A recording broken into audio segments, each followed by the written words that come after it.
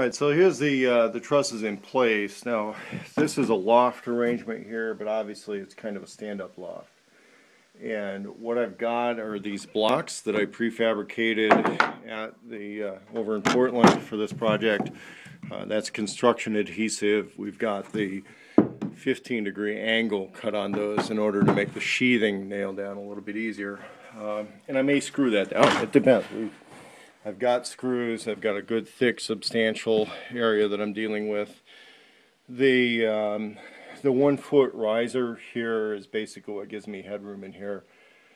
One of the original plans was to not use that riser, and my calculations were that I would end up with the amount of headroom you would get, like, let's say, in a van, and I wanted a little more than that here. And the way the building codes are out here in the middle of nowhere, this counts as rural building.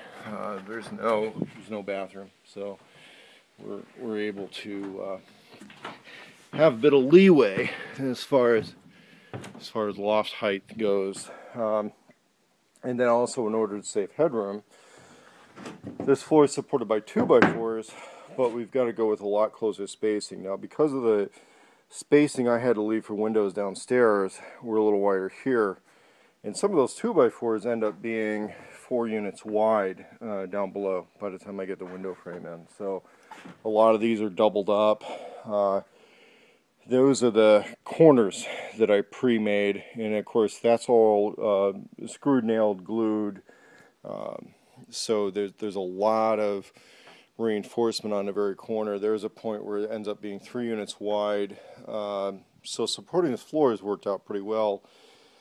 I'm going to window frame this section and this section, and then put another 2x4 runner across, because this is still plenty secure, but it feels a little soft. And with these floors screwed down, I'll have a good idea of what I'm dealing with as far as firmness goes before we put any pergo on or something like that.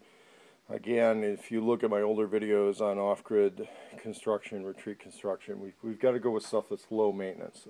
So carpet's a no-go. Up here, getting back on subject,